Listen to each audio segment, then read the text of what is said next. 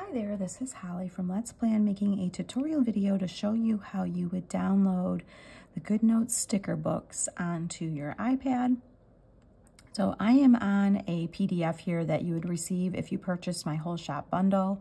If you have not repurposed the bundle, you're going to get a PDF with the option to download your Goodnotes sticker book or individual stickers, PNG stickers. It's going to work in the same way, so don't let this PDF throw you. So you're going to click on the Goodnotes sticker book, and then it's going to take you to Dropbox. You're going to allow this to open. We're going to a different website. That's why I asked that. It's going to take us to Dropbox. Now, you do not need the app. You do not need to make an account to download any of my sticker books from Dropbox. This is very important. This page sometimes freaks my customers out because it says can't load this file. That is completely understandable if you really think about it, because it is a Goodnotes file, not a Dropbox or just a regular PDF. So what we're going to do is we're going to download anyway. Because I am in the portrait mode, you are not seeing a download arrow. This has just recently changed for Dropbox. If you are using your device in portrait mode, just rotate it, and then at the top, you're going to see, make sure I'm lined up, this arrow here. That's what we need to do to download any of the files from Dropbox now if we cannot be in portrait mode on the iPad. So click on that, click on download. So this blue pop-up window we do want. So we're going to click on download. This is just confirming we're going to download our file onto our device on the iPad. You can see it downloading. So any of the pop-up windows that you get, just close and ignore. The only goal you have is to get to Dropbox.com and to download your file onto your device. We're not opening files, we're not sending them, we're just downloading them onto our device. So I'm going to rotate this back around because I like to work in portrait mode. I'm going to go to my digital planning app, which is Goodnotes, which you have to use Goodnotes to use the Goodnotes sticker book. It will not work otherwise. Go to your Goodnotes, go to your home page. Oh, did I not click it? Hello, home page. There we go. And what we're going to do is, well, we're jumping around over here.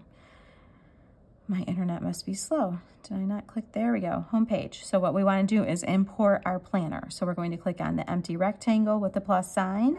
I'm going to click on import. It's going to show me my most recently downloaded items. So I'm going to go to my recents. And right there is my budget sticker book in my zip folder, which is my Goodnotes app. So you may have to find if you stored it in your downloads or on your iPad. I'm going to click on that. I'm going to click on open. It's going to automatically pull it into my Goodnotes app. So this is going to take a second depending on the internet speeds where you live, and your device will determine how fast this is going to import. So here we are, we're already imported. Sometimes it pops up on the screen and it's not 100% imported. So if it goes slow at first, that's just because it's still loading. But this is the Goodnotes sticker book, the budget stickers. So I'm going to slide open to get to my first page with all my choices. So I could go ahead and click on all of these icons, or I can click on the outside tabs here if I want to get to a different section.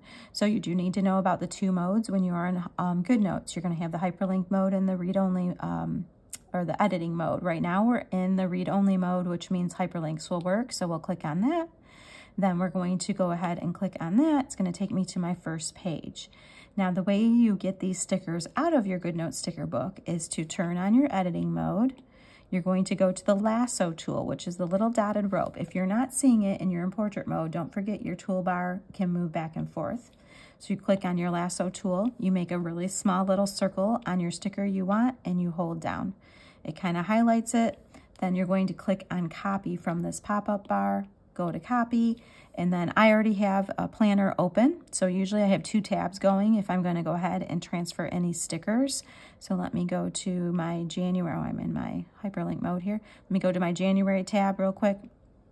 Now anywhere on the page, anywhere in the planner, if you hold your Apple Pencil down, give it a second, and then click paste, it's going to show you that sticker. Then I could go ahead and move it to where I want. When I'm done moving it and I have it just where I want, I click off of it, and then now you can go ahead and edit on your sticker. Like if I wanted to go ahead and write something, because that has a spot to write, I could turn on my pen tool, write on it. If you expand your page, it's going to expand the picture, so it'll make it easier to write on. If I wrote something I didn't want, I can go ahead and erase it.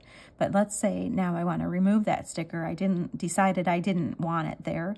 If you click back on this little icon that looks like the mountain with the sun, click on that, and then you click on any image you have on your page that you want to remove. I can click on it. It's going to give me the red circle with the X, and I can remove it. That's how easy that is. So I hope that was helpful. If you have any questions, please message me on Etsy. Thank you for watching.